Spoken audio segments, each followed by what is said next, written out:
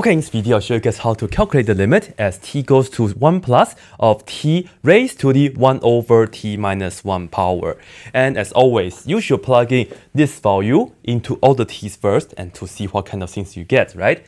So when we do that, plugging 1 plus here, you have 1 plus, and then raised to the 1 over 1 plus minus 1. And we have to kind of reason this out first. 1 plus minus 1 is 0 plus. So this goes to 1 plus raised to the 1 over 0 plus power. And when you have a non-zero number over 0 plus, and both of them are positive, you get positive infinity. So this goes to 1 plus raised to the infinity's power. And unfortunately, this right here, it's an indeterminate form. That means we just have to do more work to figure out the answer. So here we go. The tricky part right here is that, the hard part right here is that we have a base t, and then the exponent here, it also has the t. So function to a function power. I will just write it down like this. Call this limit to be L because I want to take the natural log on both sides. So let me do that. And as I said, we'll take the natural log on both sides. So I'll do it here, and I will do it here, like that. And we have natural log of L, this is equal to, when you take the natural log of a limit, it's the same as the limit of the natural log. Because natural log is a continuous function, that's a technical part. And I will just write down the limit as t goes to 1 plus, and we are looking at ln of t to the 1 over t minus 1, like this. And of course, we can take this power to the front, and we have the limit as t goes to 1 plus.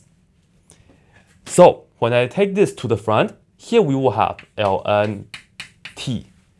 And if I put 1 over t minus 1, the t minus 1 is the denominator. So let me write it down as over t minus 1 like this.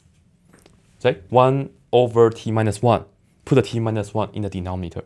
1 times ln t is still ln t like this. And now, if you plug in 1 plus into here, you get 0, and likewise you also get 0, and that's another indeterminate form. But the best part is that we can use L'Hopital's rule to handle this. So, I will just write down, this is a 0 over 0 situation. We can apply L'Hopital's rule, and I will just have to differentiate the top and differentiate the bottom. So we have the limit as t goes to 1 plus. On the top, the derivative of ln t is 1 over t, and the derivative of t minus 1 is just nicely equal to 1. So this is pretty much it, and then we can just plug in 1 plus into this t, which is just going to be 1, pretty much 1 over 1 and then over 1, which is of course just 1. Yeah, and of course 1 plus, this is the final answer pretty much, but not quite. Why?